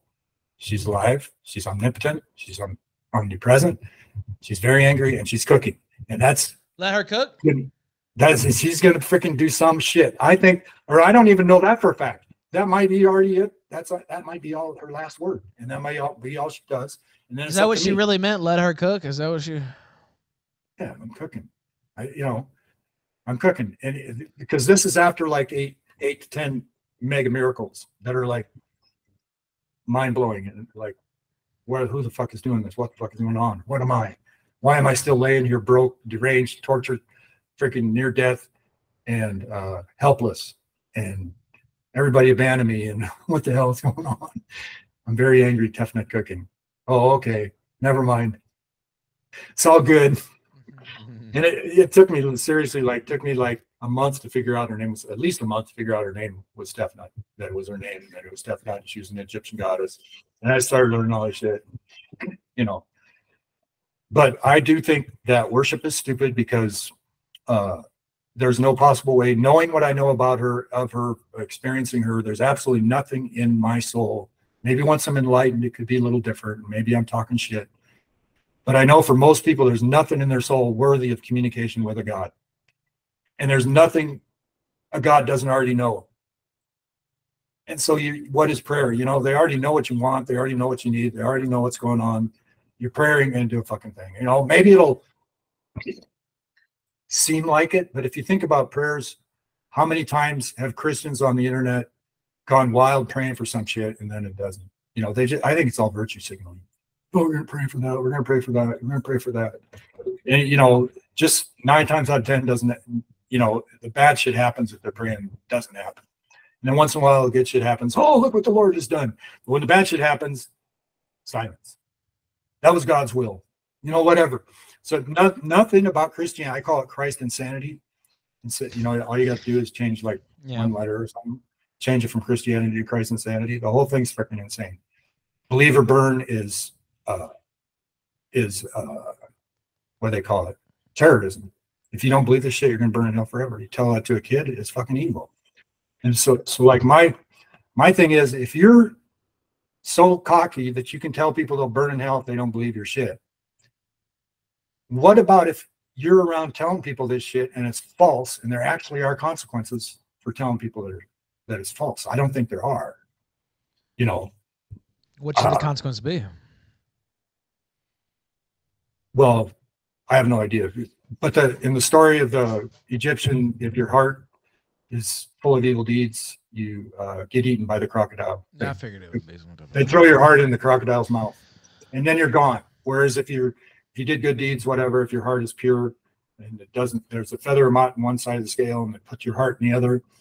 And if the scale is even or whatever, you go on to do some kind of thing in the afterlife. And if it isn't, you're eaten by a crocodile. You're done. So that's, to me, and I don't even know for a fact. That's just, I would never bank on that at all, believe it. Or I have an experience of being out of body, like I twirl. In Grateful Dead concerts, they twirl. I've never seen this. I never knew about it. I only found out after I twirled. But I went on the dance floor. I was the only person on the dance floor, you know, pretty crowded place. Yeah. And I started twirling like a helicopter. All right. And letting it all go, right? And then all of a sudden I was like in figure skaters when they go just faster than you think. And in my inner world, I'm sure in my outer world, I was just going normal speed. But in my inner world, I started going like one of them freaking ice skaters.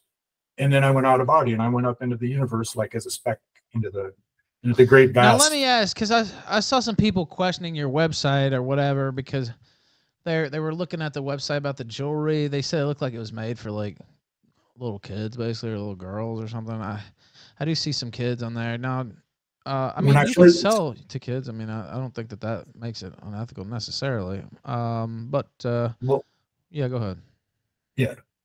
So when I first started, you know, I made the Sterns of Repentant after making hundreds of them out of clay, right? So you can go into Joann's, you can buy polymer clay in 20 different colors. You can buy craft mirrors. You can spend, used to be, they're getting more expensive than clay, but you can spend $30 and have enough mirrors and clay for 500 pennants. But who's going to buy them? Kids, because they're colorful, sure, easy to make, inexpensive. Put it on a rope, set up a stand, and there was a school that had a program on Sherman Avenue in Coeur d'Alene, and I had rented a spot right on the sidewalk in the parking lot. There was like a spot where you stand right there. So I put my stand right there. Well, it turns out the school, the art school, had their program every spring. And the first day I show up there for my new stand, right, they come and they're going to have a program, and they usually do it in that parking lot. And like, here's my stand. And they're like, can you move your stand back? Because I rented. They didn't rent it. They were just donated the parking, you know. So I had to rent. So I could say, no, you can, I rented this spot. You can't be here. I'm like, yeah, right. You're going to tell a school they can't have the spot, right? So I moved my stand all the way back. And I had these polymer clay little jewelries, cute, colorful, you know, and I made headbands with a mirror on it. And these kids that were in this program, there's like 50, 60 kids, right? And all their parents were right there. The whole town, you know, there's probably 1,000 people all together watching the program, kids in the program. They swarmed my table. They freaking wore the shit. And it just comes naturally that it was good product for kids because they like to walk around and shine the mirror. It's a big deal for them to have like a little a toy type thing with their jewelry. And I like when I first declared my mission, right? When I first declared my mission, I said I don't believe it's the Bible because it was about the genocide, God supposedly ordering genocide. And I had been a Christian, a hardcore Christian for like 10 years, you know, hardcore Bible study and going to church. I was an elder in a church. I freaking visited the sick. You know what I mean? I did everything you do as a Christian. And finally I said, I don't believe it because of the genocide stuff and a couple other things. But when I said I don't believe it, there was like this weight lifted off my shoulder, blah, blah, blah. I declared a mission. I'm going to find something new to replace it. Okay. What I wanted to do was find something for children, especially for children, so that people who, because I felt like in my childhood something was missing. In my growing up, I lacked information and I was on my own. I didn't feel it. And, you know, religion didn't do it. I thought of Buddhism. I'm like, Buddhism, all this chanting, weird shit, that doesn't do it. You know, nothing in existence had worked to give me the kind of life I felt like I had deserved or wanted as a kid growing up. And, you know, eventually just there were missing pieces in me that I felt. And so I thought, and also I thought kids being told to burn in hell forever if they don't believe in Jesus, that was just fucking, you know, that was sick shit. I need to replace it. So kids were in my heart from the very beginning, and innocence of children, very important. The innocence of a child is what I was kind of striving for as an adult. And the kid stuff is very popular. As soon as I put it out there, like I'll put a table full of kid stuff. We have a street fair in Coeur d'Alene where people walk by instantly, Mom, you know, just sells like mad when it's out there and there's people. Okay. But you know, you can't afford to sit in a store, rent a store, you know. Yeah. But absolutely, everybody's going to come to that. Oh, there's something to do with kids. He's a pedo. I've been called a pedo probably 10,000 times. It's like, yeah, well, I didn't say that. Some people in chat were no, but it's just the first thing that comes to people's head. Everything, the first thing comes to their head is negative, always, every time, times a million. Everyone's all the same. No one's any different. Negative, instant negative. Oh, you said you were spoken to by goddess. Oh, you said you're the NewAgeMessiah. Everything negative you can possibly attribute to me is instantly in everyone's mind, with almost no exceptions. It's just the way it is, and that's part of being the NewAgeMessiah. You're fucked. No matter what you do, no one's going to believe you. No one's going to care. You know, you're tortured. You know, I had to climb up to survive it today. You know, there's a thing, the hero's journey, that, what's his name? I don't know, but he had the hero's journey that they copied for Star Wars, where they used for Hollywood stuff. I found this wheel, the hero's journey, and everything. There's the bottom where it's like the abyss and a revelation. And then there's the goddess, the gift of the goddess. You know, it's like the hero's journey is exactly in my freaking story, but you know, nobody will fucking put two and two together. There's hero's journey. They might say something nice about it, or my hero's journey. But my story exactly matches the hero's journey down to the abyss and the revelation and the goddess and a mission and all this shit. It's exactly my story. Probably no one else's is like that on earth, but mine is. But who cares? You know, I get that all the fucking time. I started to be. I mean, I was in world news and shit, and I did solve laws, and every site I'm on, just about, I get like totally way more clicks on discussion on the forums and all that. One guy on Godlike Production said NewAgeMessiah is the greatest poster on this or any other forum, and that was as a tortured beggar. I was writing on the forum, and I had that. I made Sean Hannity's forum freaking explode. And then what's his name? Keith Olbermann came over and saw what I wrote. And he went on freaking his show. And it's like, Sean Hannity, blah, blah, blah, is the worst person in the world. Well, I know for a fact that he read my shit where I said, basically, I'm the tug of war. There's a tug of war between the left and the right. And the right is like, what did I call it? The wretched righteousness of the right and the lion left. And they're pulling, and I just come and cut the freaking rope. And they both fall on their ass. And I said some, you know, God type shit. I wasn't spoken to by the goddess by then, but I knew I freaking lit a freaking huge bomb, which you can kind of feel. It's like, that's a freaking bomb, man. So I walked out for like 20 minutes. I'm like, I gotta freaking walk out. I come back there's like 50 posts have been deleted. The freaking moderator for Hannity deleted a bunch of posts left mine up there. And then like an hour later, Olbermann's on TV saying Sean Hannity is the worst person in the world, blah, blah, blah, blah, blah, blah, blah, blah. So, you know, I freaking... So you did that to Sean Hannity? Well, they eventually banned me because I talked about Rush Limbaugh, you know, in a negative way. But they wouldn't like that. But I did make Olbermann have a shit fit. And, you know, that... Even though... Do you think that Keith Olbermann is a demon? I think I don't attribute the word demon to people.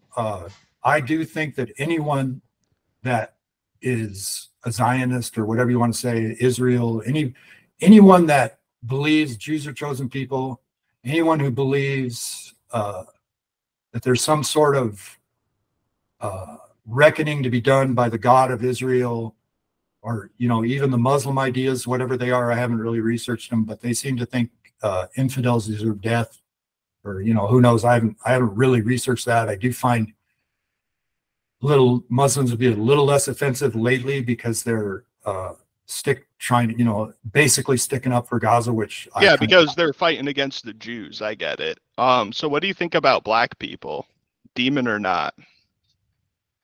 No, not demon. I do think they're genetically or whatever different, and you can't. I think racism is inferior.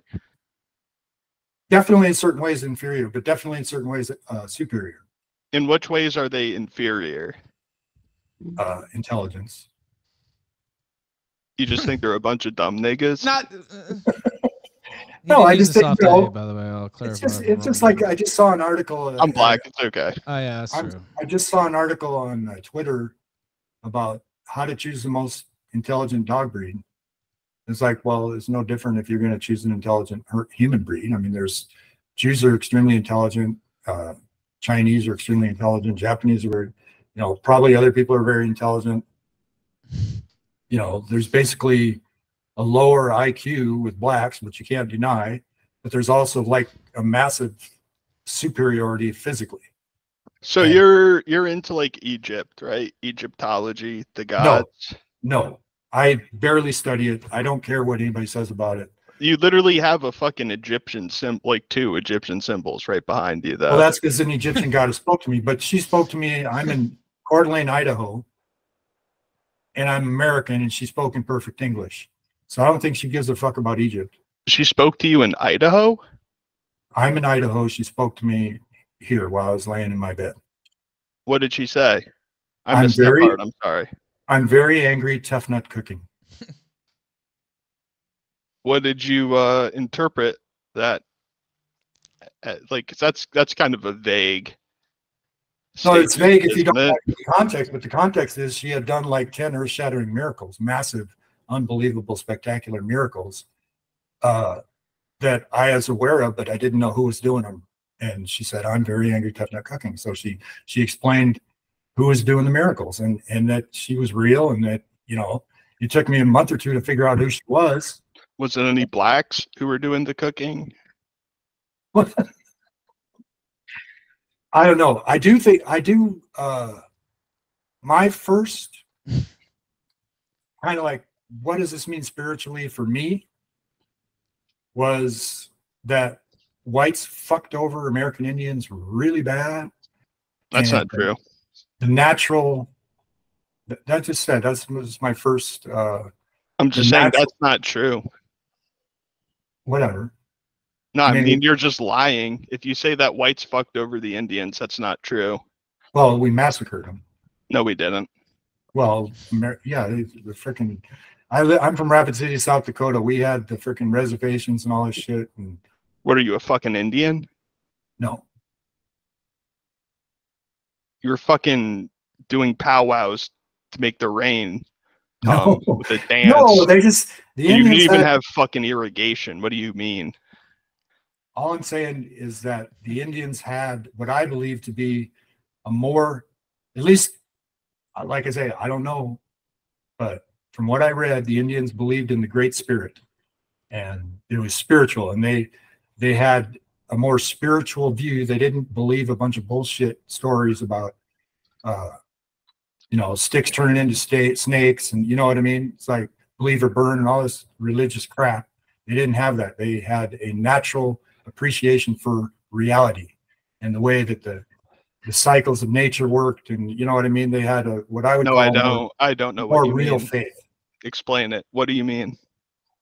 What did the white man take away from the fucking great Indian people? For instance, when the Indians would kill one buffalo to eat it because they needed it to survive, before they ate the buffalo, they would give thanks for the buffalo and thanks to the buffalo. They would thank the buffalo as like an entity, thank them for for giving them food.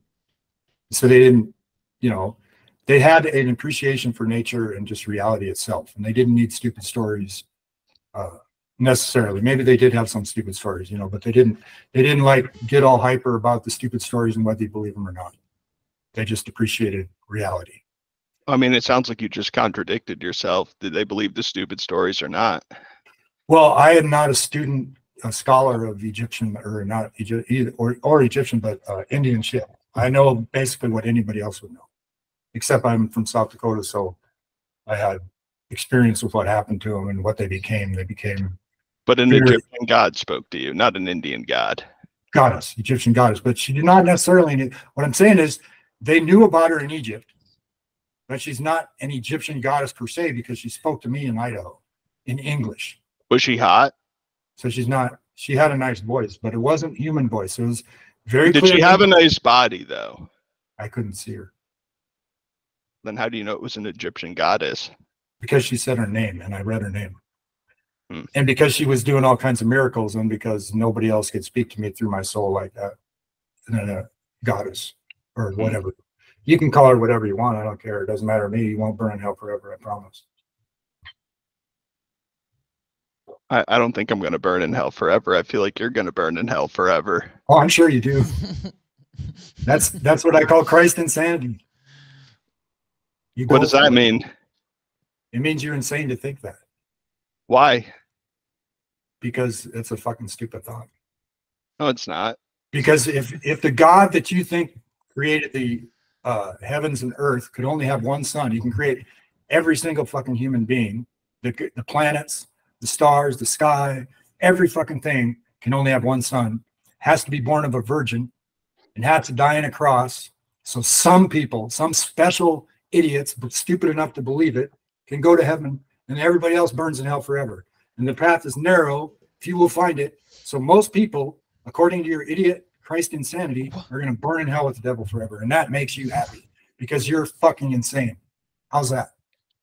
I mean, I'm not the one who's having anonymous Egyptian goddesses. I would much rather be pretty fucking I would much insane, rather be dude. the one to be a hero of a story than one to believe a stupid fucking story and think and be proud of believing a stupid fucking story. I'd rather be the hero of a story.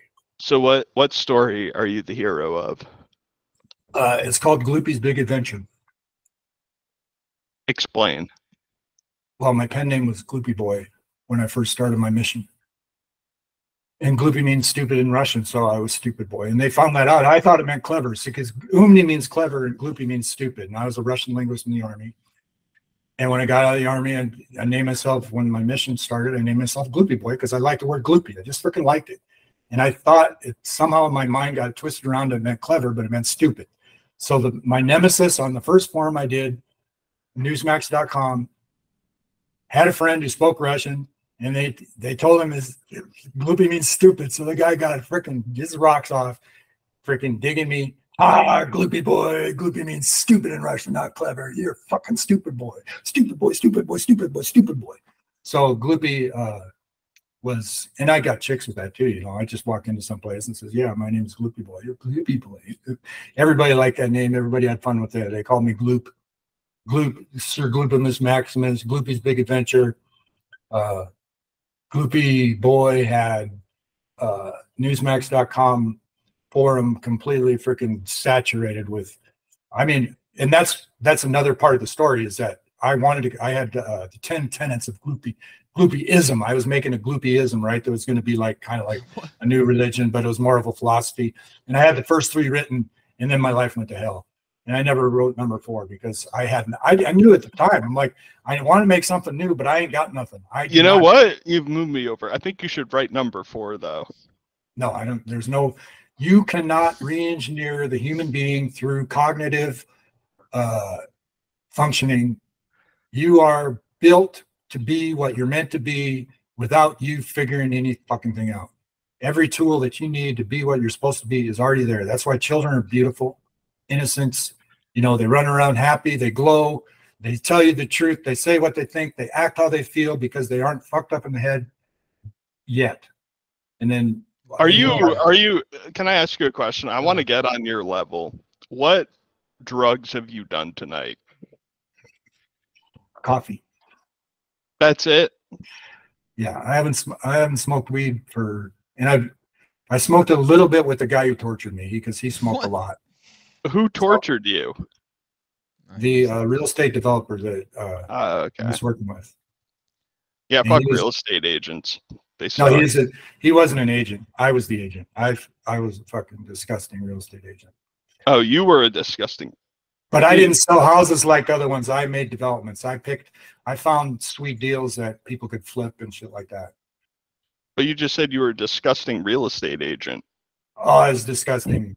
It's a disgusting profession. They make way. There's all kinds of lawsuits right now against real estate, and they're hopefully going to be put out of business because it's. Fortunately, they make way too much fucking money. Now that doesn't mean that they're not worth money, but you can be filthy, stinking rich just by selling real estate. There's nothing that's worth that much money for somebody that has no talent other than, you know, basically it's selling you real estate, which they don't even have to sell. You walk into a house, you don't buy because the agent says. That, you know, the only reason a real estate agent makes money is because people think they're cool. And if they call that real estate agent, they're going to be cool to hang out with the cool real estate agent type thing. There's no, my dad was a real estate agent and I didn't want to go into real estate agent, but as soon as I did, I became instantly massively successful. And I was doing the best deals in town immediately, you know, but I got caught in the house with a chick. And then all this shit started happening, fired. And then, you know, but I did, the shit I did in town is still a landmark. And the stuff I would have done would even be greater landmarks. Maybe someday in the future, I'll be able to do a real development with my signature. Gloppy sent $3. Man, that's made me very, very gloppy. I hope you have success in that. I mean, that seems all kind of Jewish to me. I don't know, but trust me, there's nothing or anyone on earth more threatening to Jewry, Jewish control, all that stuff than look your heart in the mirror. It disproves their whole fucking shit about being God's chosen people. Have you looked your heart in the mirror? That's how I got the freaking thing. Is I was tortured and I looked at my heart. That's how you got that T-shirt in the background. Yeah, that's look your heart in the mirror T-shirts. They're pretty cool T-shirts. Thank you. Where can we buy them? I don't really have them up for sale. I got a bunch of them. Nobody buys them. Why don't you can't buy them? Sell them then. Like what? Yeah, well, he was gonna buy a shirt. Well, when I put them up in my stand, it's like maybe I'll sell 3 T-shirts. I'll drag all these T-shirts down, and the people don't buy them, you know. And really, it hurts for people to see that all-seeing eye thing or whatever. You know, they're like, ooh, because they're all psyoped by Christ insanity, and they think it's evil, you know. Don't say that. That's blasphemous. No, Christianity is evil as fuck. No, you're evil as fuck. So that all-seeing eye is not evil. That is the eye of providence. Yeah, and no, that's idolatry, and you're going to go to hell for it. Thanks. You're going to burn. You're good. So is most of the humanity. I'm sure that makes you happy, but you're good. You're all good because you believe the stupid fucking story. It's not a stupid fucking story. It's the real story, bitch. Yeah, God knocked up a virgin to save you from the devil. I'm sure you love Jesus so much. Yeah, that's goddamn right he did. You love Jesus so much you want to be with him. Just like you saw a fucking anonymous Egyptian goddess. No, I didn't see her. They were fucking jerking off to. No, she spoke to me while I was laying in misery and tortured hell. Yeah, I bet. After I declared a mission to find something new. After fucking a bottle of whiskey deep, you saw a fucking hot Egyptian goddess that you were fucking spanking your bank to. You know what? There's like 800 people that have tried to tell me shit like this, and they're all just stupid, just like you. No, I'm smart. I'm smarter than you. You're freaking brainwashed by insanity. No, I'm not. Yeah, you are. Nope. Prove it. You believe God knocked up a virgin to save you from the devil? He didn't knock up a virgin. It's called the fucking virgin birth. He knocked her up. First off, you don't even understand the. He knocked her up. Sense of the scripture. And the freaking creator of the universe can only have one son because that's the rules, and God made the rules. And he ordered Israel to freaking commit genocide and kill every man, woman, and child. And he loved the smell of burning flesh and sacrificed animals and fucking, if you don't bear fruit, you're going to burn in hell forever. Well, it's more believable than you saw some weird Egyptian goddess in your dream. I didn't see her, and there's miracles that are 100% woven into day-to-day life. They don't require you to believe a fucking thing. They're absolutely on record. They're absolutely documented. They have absolutely tons of witnesses, and I'm sitting right here. And you don't have to believe I was born of a virgin. You don't even have to believe I'm anything other. Are you saying you're born of a virgin? No, you don't have. There's nothing about me that's special other than I declared. And you saw an Egyptian goddess. I sacrificed myself, and my sacrifice was accepted. And right. That's the lingo of your religion, which is, and that sounds like the lingo of what you're saying. It's not the lingo of my religion. My religion doesn't have you seeing a fucking Egyptian goddess in his bedroom. So tell me what the sacrifice is if you know you're God, that you rule over the entire universe, and you suffer for 6-8 hours on a cross, and you know you're going to go straight to heaven. It's called you sacrifice the Son for the sins of all man, and it's a very powerful. That is not powerful. It's stupid. Why? Because that does nothing. Well, did God create man or not? You have. Who created man? Who created man then? You're an arrogant fuck. You're not answering my question. Who created man? Well, I don't have to know.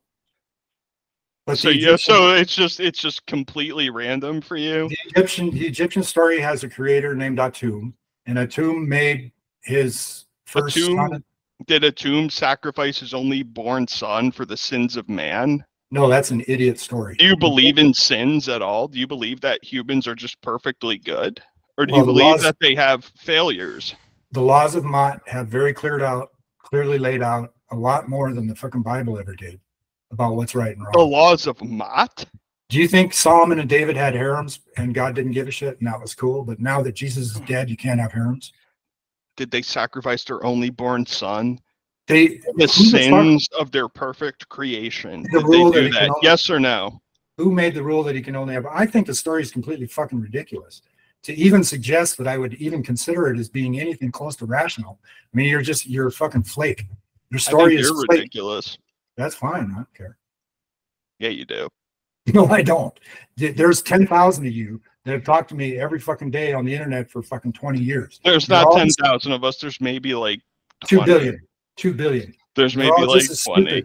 You're all the same. Maybe like 20. Let's be real. Exactly the same stupid fucking psychopaths that want to see everybody burn in hell forever, except themselves. No. You're speaking out of hate now. Believing a stupid story does not make you anything other than stupid. And let's not speak out of hate. Okay, this is getting stupid, Eth. All right, what do you have to wrap? This guy is not worth fucking 10 cents. Well, I like Galactic, but I think you guys have some disagreements here. Well, that's all right. Hey, Ralph. Hey, God bless, buddy. Thank you, I'm going to take off. God bless you as well, man. Take care, buddy. Thank you, man. It's good hearing from you. He might be fine otherwise, but on this topic, he's a fucking idiot. But that's true of 99% of Earth, so he's nothing special. Adol, do you have any? That's okay. You guys disagree. Adol, are you still here? Yeah, I'm still here, buddy. What's going on? You got a final question for this guy? He's a nice guy. I have some disagreements too, but I'm the interviewer, so I gotta keep my composure. But no, it's been a wild ride. I have to say that. Go ahead, Adol Wolf. Yeah. I just again, thanks for letting me pop on, Ralph. Sure. This is I love this kind of stuff. By the way, I grew up listening to Coast to Coast and Ground Zero and all that stuff. So I love talking about the strange and paranormal or religious experiences that people would consider unorthodox. So this has been great. I guess I got my final question is like, what would the steps somebody would have to take to become enlightened? And what would that mean for them? Do they ascend to like a heavenly space? Do they become energy? Like, what are we talking here? When you're, the best way I've heard it explained is there's a book called The Inner Journey Home, and it talks about when you're a child and the first things that start happening to you scare you or make you feel uncomfortable or insecure, you form like a tree has roots. Your mind forms, you basically form this structure that's psychic, and you hold that structure for the rest of your life. And it says in that book, The Inner Journey Home, that the structure can't change unless you become spiritual, basically, which is to, first of all, see the structure. You have to go into, like, they call it meditation, but meditation to me implies the wrong things. What you're doing in meditation is just lowering your awareness into the actual guts of your life, into the guts of your body, and seeing what's going on inside your guts, right, and inside your soul with your awareness. And you see that you have tension in, various things cause you tension, and you block the sensations, right? So once you see that, then you just stay down there until you become aware of the tensions, what causes them and everything. And then you relax when you feel that tension coming. This is very simplified, but you do that over and over and over and over through, it takes years, to have those structures be dissolved so that what you're experiencing is what they call the now. So when you're in the structures, you don't have an awareness of the unity of reality, where the universe is one thing, right? It's all one thing. But basically, that's what the Egyptians believe too, is that reality is God. And that's another thing, is I read about the Egyptians believe that God never became anything other than himself in creation. He just became himself and even to use the he thing is just, but so that's why I think when people say, well, how can evil exist? And it's just, when somebody good dies or whatever, everybody's heartbroken and it's terrible. There's no justice and everything. But what's really dying, or what's really going away, is the creator himself, or, herself, whatever. The divine being hasn't been affected. No. We don't have, as a separate entity, we aren't something to isolate as being affected, like Joe died. It's just like, no, another expression of the divine being passed into the whatever cycle that it all goes through, which I don't know. Yeah. But I see what you're saying. So you're saying that basically we live inside of the goddess. Yeah, or divinity, the creator, which the goddess that spoke to me is not the creator, at least according to Egyptian stories. Now, I don't necessarily know for fact at all that these stories are true, but the goddess that spoke to me was the first created female, and then her brother was the first created male. But to be enlightened has nothing to do with cognitive. You don't learn shit. You don't get red pilled or blue pilled or white pilled or any of that shit. It's becoming, it's going to the bottom of your soul and letting yourself. But you can't, when you try to learn shit and cognitively affect yourself, you're basically re-engineering what God created with your own. The best you can do is to have absolutely the spiritual traditions. You become nothing but the breath. You become nothing, and that's even in the Bible. That's because Paul studied that stuff before he became.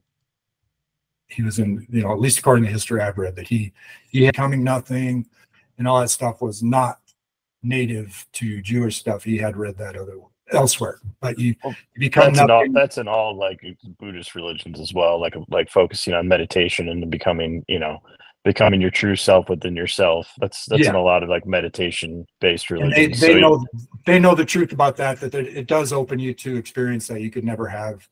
And that when I first experienced that, I was at a Radiohead concert, and I was walking around like this. Right? Joe sent $5. Tortured, but 00 on my Rumble. Girlfriend. It was right by her house in Washington, right? So I'm going to a Radiohead concert, and I invite her, and she's like, "Fuck, I don't want to go." So I go into Radiohead by myself, and I had this deep spiritual experience. I was walking around like this. There was like a big ring inside the outdoor stadium, and I was just whoa, whoa, whoa, whoa, and I was experiencing reality because I let down all my guard, right? And it didn't last very long. And I do think that you do get answered when you seek, and it will be, for seekers, there's a special, you start getting clues called like synchronicity and stuff. So anyway, thanks, man. I just wanted to say before I get out of here, because I got to dip, but thanks for coming on the show and taking the blunts of everybody's words, and keeping in stride. We appreciate interesting people coming on the show. As a viewer of the show for many years, I have to say, thanks for coming on. It's hard to put yourself out there, and although I highly disagree with a lot of the things that you said, I don't find you to be like a bad guy. So I appreciate you. Sure. Okay. Thank you, Ada Wolf. I appreciate you, brother. Have a good weekend. Yeah. God bless you, Ralph. Have a good one, buddy. God bless you as well. Ada Wolf here. Longtime viewer, a friend of mine. New Age Messiah Jay, man, I appreciate you coming on tonight. It was, like I said, it was a wild ride. I knew it was going to be. I didn't really know how wild it was going to be when you broke out the golf cart story. Dude, that would throw me for a loop. I got through 70% of the wild shit. It gets even wild, not wilder, but there's even more. But just for there's way more there. Anybody still watching? I have a separate account on Twitter. LYHITM, so it's at, then the initials of Look Your Heart in the Mirror, LYHITM. I just posted a bunch of media, and there's some videos, YouTubes and stuff like that. There's the one where I did immediately after the Kid Cannabis story. I did a video. You can tell that I'm crippled. If you think, oh, you weren't crippled or whatever, you can tell by just watching me that I have like a massive wound in my guts, and I'm talking. I'm trying to convince them to put me as a apprentice journalist for the Rolling Stone, right? I'm trying to talk them into that, and you can tell that I'm crippled. And there's that little video. It's an old video. It's freaking shitty quality, but it's freaking history. It's 20 years. It's 2006, I think I made that video. April 2006. There's a little date on it, date stamp thing on it. And that should demonstrate that I was freaking tortured, crippled, that I had that Rolling Stone story, that it's all real. And then there's other media that you can see. There's my stand at Small Camp Fair, and just pictures of a lot of my stuff and everything. And if you could talk to Ralph and say, yeah, we want more, and then I'll tell you what, at least when I get enlightened, I think it'll happen any day. Like the freaking trauma will go away, then I'll send you a DM or something, and just say, Ralph, I'm enlightened. Or maybe by then it'll be in world news. Probably this is kind of like a nuclear thing. When it does go off, it's going to go off. It's freaking radical. Brother, I'd love to have you back. We might do another one. Maybe go into some of the stuff. Or go back and watch this, or think of what you didn't talk about, maybe that you wanted to, or some of the wilder stories from it. Maybe we could do a part 2 at some point. And yeah, just be safe, man, and enjoy the weekend. And I had a fun time. It was a wild ride. See, I cut my finger. I got a new job. Oh shit! Yeah, be careful out there. Don't get hurt. But yeah, man, I had fun, and stay safe out there, and enjoy your time. Beautiful place where you live. So enjoy your time up there. Yeah. Okay. Thanks, Rob. All right, brother. Later. New Age Messiah live on the Killstream here this evening. Also, my cat is stalking around here. Hey, Smoke. They can't hear you. What? Meow?